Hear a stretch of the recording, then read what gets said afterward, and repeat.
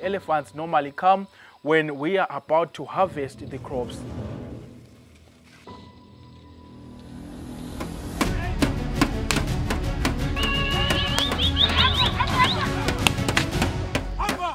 A lot of people have been killed by elephants. So the relationship between the elephants and the people around this community, it's so bad.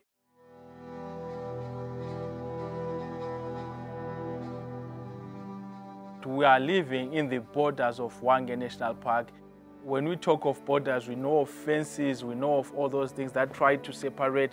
But with us here, it's only a third road that really separates communal land and the forest land where elephants and other predators come from. The wildlife don't know that this is a demarcation that you shouldn't cross here. So we all invade into each other's space. In the past 4 weeks, we've had 6 elephants that have been killed.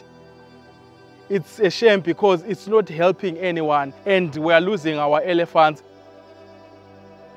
If the elephants are killed, yes, we have protected our crops, but that's a short-term solution. 2 weeks down the line, they'll be back again.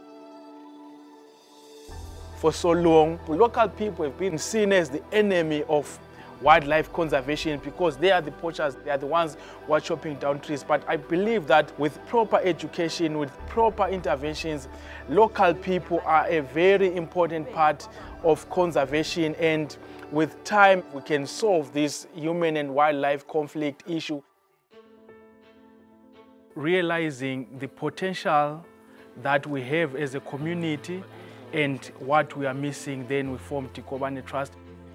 Is a Nambian name meaning let's share. We seek to bring peaceful coexistence between wildlife and communities around wildlife. Rural communities are around Hwange National Park. Their only source of livelihood is farming crops or farming livestock like cattle, goats and sheep. So one of the most special work that we do as an organization is promoting of animal welfare. For rural communities to take care of elephants, to take care of lions and rhinos around them, they really need to start with the animals that they interact with on a daily basis.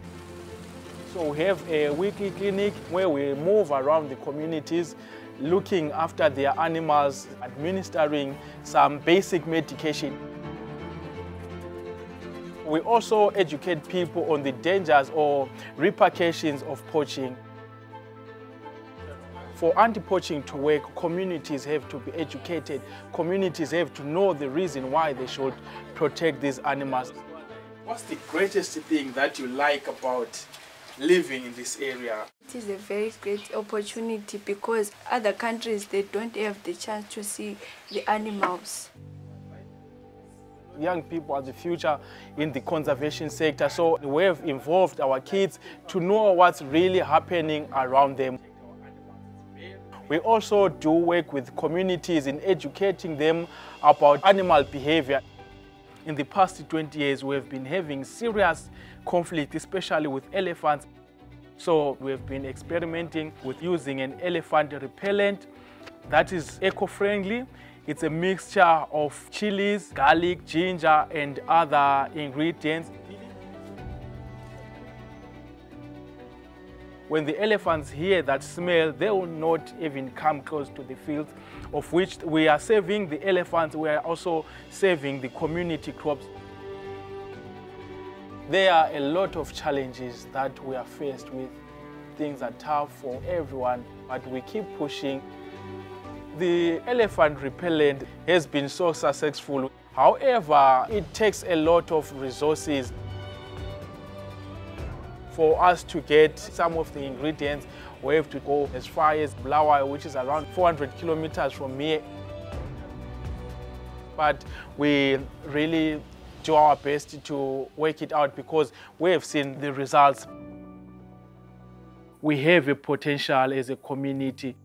Let's come together and work together and build a better future for our kids, for our people, and for our wildlife and environment.